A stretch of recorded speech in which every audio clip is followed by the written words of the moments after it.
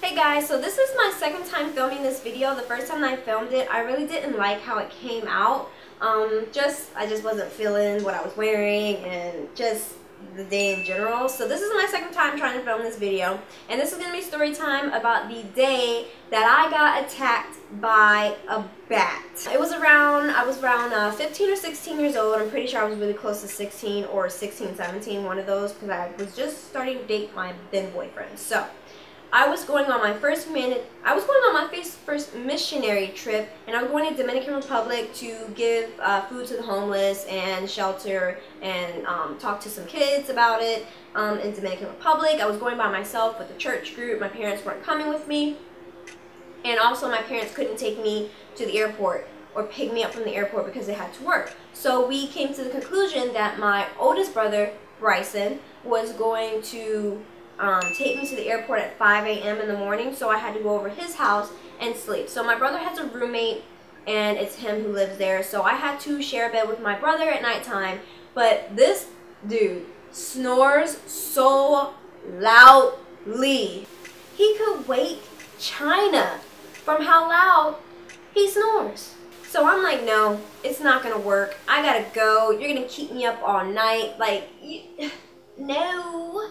So I get up, I leave the room, and I go downstairs, and I try to sleep on the couch, which is working. So I guess maybe an hour later, I guess my brother felt that I wasn't next to him. So he came downstairs to come check on me. And when he comes downstairs, I hear him say, "What the fuck?" So I'm like, I jump up like, "What's wrong?" And he was like, "Something just flew by my head." And I'm like, "What are you talking about?" He was like, "I don't know what it is." So we like searching around for what flew by his head. And sure enough, there is a tiny little bat laying on his floor by his dinner table. So I'm like, what do we do? Like, bats have rabies. Like, I love animals. It doesn't matter if it's a rodent, a dog, or a bear, or some type of wild animal.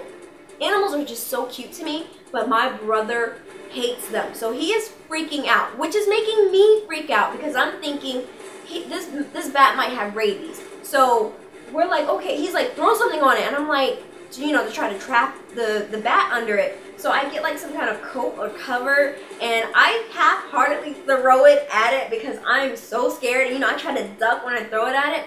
I completely miss. This bat swoops up. I mean, its wing length was so long for such a small body. It was like, oh my god, like long. His arm length, I mean, his wing length is just way out there. So he's swooping around our heads, and we're ducking and screaming. My brother is screaming. Like, I have never seen him more freaked out in his life. So we run over to his back door and swing open the porch door, thinking that the bat is going to go out of it. But like most animals and insects, when you open the door, for some reason they think that's not the route to get home. I should go completely the opposite way and follow these people upstairs. So me and my brother book it. We are running upstairs. Why do people run upstairs? You would think we will run outside. But no, we run upstairs and the bat follows us.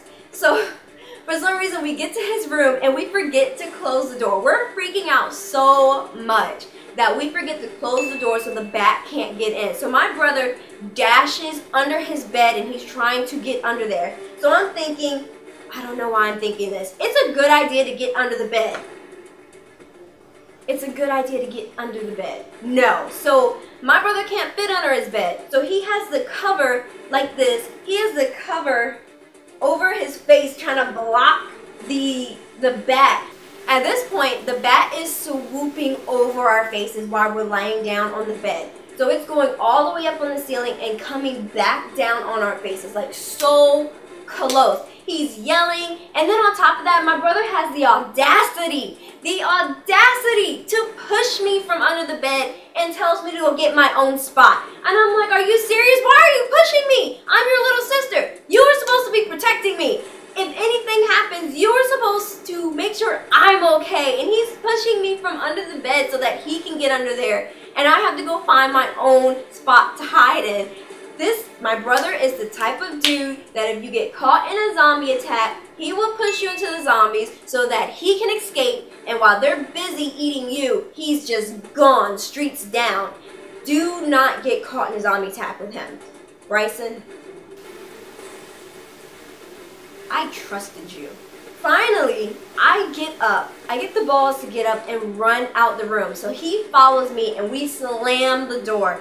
So we're like, oh my God, what do we do? Like, there's a bat in your room. So we eventually just go downstairs and go to sleep down there after we call, what are those people, I guess the exterminator. I didn't want the bat to be killed. I just wanted him to be removed from the house safely and just sent back out into the wild. I made sure that that is what happened, that he didn't kill the bat.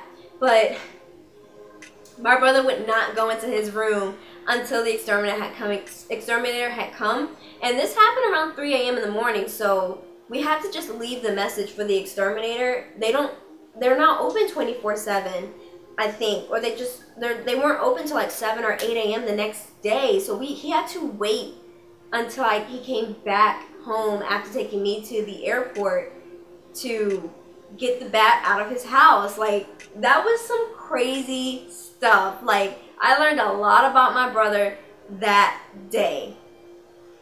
Oh, you never know how somebody's gonna act until shit hits the fan. And when shit hits the fan like that, don't go to Bryson.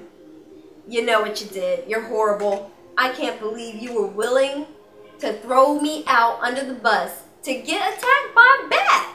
You guys, let me know down below, have you guys ever been attacked by a wild animal? Do you have any funny stories that you can tell? Let me know down below, and I will talk to you guys later. Bye. This took some balls, because if I was deciding, I wouldn't want to text anybody else if I had known that he had a girlfriend. Then again, I wouldn't be deciding if I need to have a girlfriend.